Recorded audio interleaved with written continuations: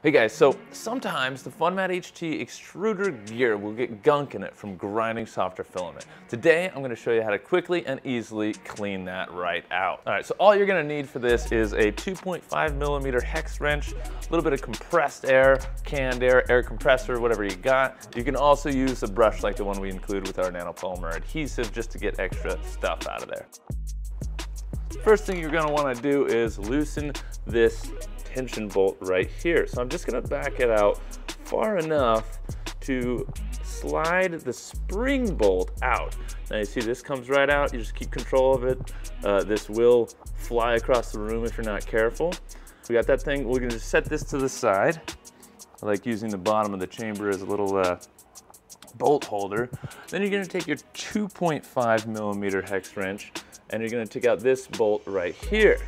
Now this only goes in a little bit before it's actually totally loose. So as you can see, it came out about 5mm or so, and then you can pull it right out.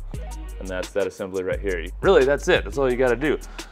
You'll see inside here, there's the gears you can see. And all we need to do is take a little bit of compressed air. Let's scoot it back a little bit, fit this thing in here. You don't want to blow it upside down, otherwise you get bittering all over your face. And we're just gonna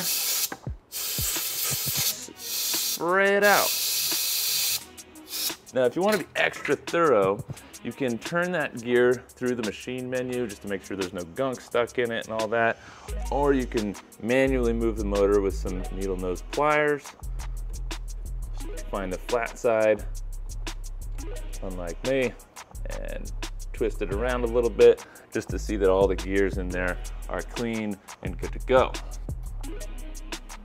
So here you can see the gears, and those are the gears that you want to make sure are clean, free of debris, and just basically you don't want any gunk in there that'll get caught on your filament as it goes down the path. All right, and just like that, we're gonna put the lever right back on, do it without the spring, and you get this screw will actually push all the way back in, and then you just tighten this down. Now this will go totally tight to the point where it's hard to move this. You want to back it out enough so that this freely springs just like that. Next, you're going to put the spring and the bolt back in just like this. You're going to put the spring down on that little screw there, then press it down, slide it back in there, and then retension the tensioner bolt. So this is always something to watch because over time it can build up and cause jams, it can stop the filament from extruding, it can even cause extrusion issues if you got gunk getting on your filament. In extreme cases, the filament will actually be wrapped around the gear, in which case you'll need to go into the manual extrude mode and jog it back and forth until you can pull it all out with needle nose pliers. So we actually see this happen a lot with ABS if the chamber or the motor is getting too hot.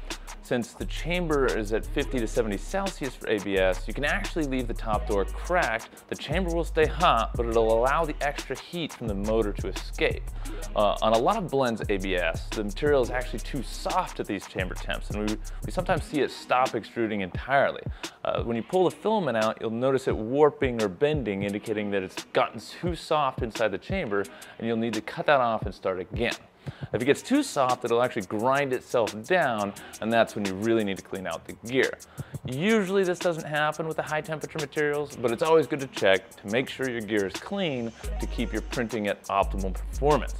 If you have any questions, feel free to reach out anytime. We're based out in Southern California, and you can email us at contact@visionmentor.com or give us a call at 833-774-6863.